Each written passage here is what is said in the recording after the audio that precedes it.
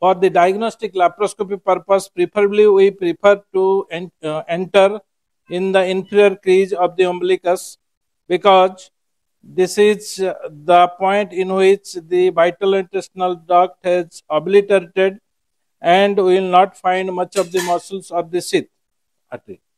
So then, after giving the incision, then we can introduce one small artery. Then we can dilate like a bird peaking fashion. Then this vital intestinal duct will dilate, and we can almost reach to the peritoneum. So now we can introduce the Veress. How to hold the Veress? This is to hold in the dart holding fashions. This is how to hold the Veress. These three fingers are to hold the Veress, and this thumb is to counteract the stabilize the Veress. Then this little finger is to guard while entering the intra-abdominal wall. So this is the way of holding the Veress. Then how much length will give? So the thickness of the abdominal wall plus 2 centimeter, because the indentation of the peritoneum will be there for around 1 to 1.5 centimeter, and 2 centimeter will be good enough. So this is the amount of the Veress that will be exposed, and we will introduce to the abdominal cavity.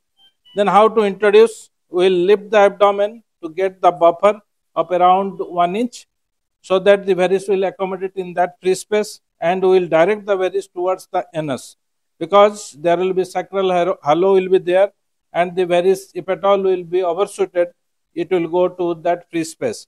So we will introduce towards the anus, facing towards the anus. Now I have entered to the abdominal cavity. To ensure that I have entered to the abdominal cavity, first push the saline.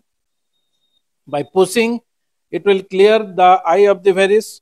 Then you withdraw the fluid. It will not come. So the negative withdrawal of the fluid is one sign that I have into the abdominal cavity. Then hanging drop test can be done.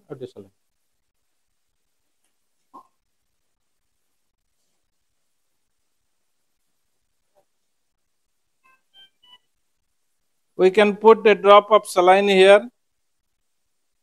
Then lift the abdomen. If the drop of the fluid is going in, that means we are inside the abdominal cavity. So I am putting the fluid, the hanging drop, it is hanging in the Veress. Then while taking the abdomen, due to the negative pressure, the fluid is going inside the abdominal cavity.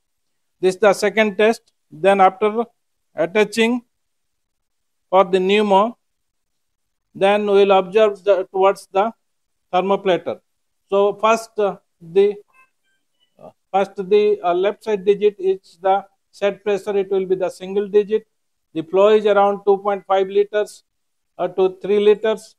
And right side, extreme right side, you can see the amount of the gas which has gone in. After around 1.7 to 1.8 liters of the gas, we can leave it. And after around 500 ml, we can see for the obliteration of the liver dullness, and all throughout the evenness of the tympanic sound.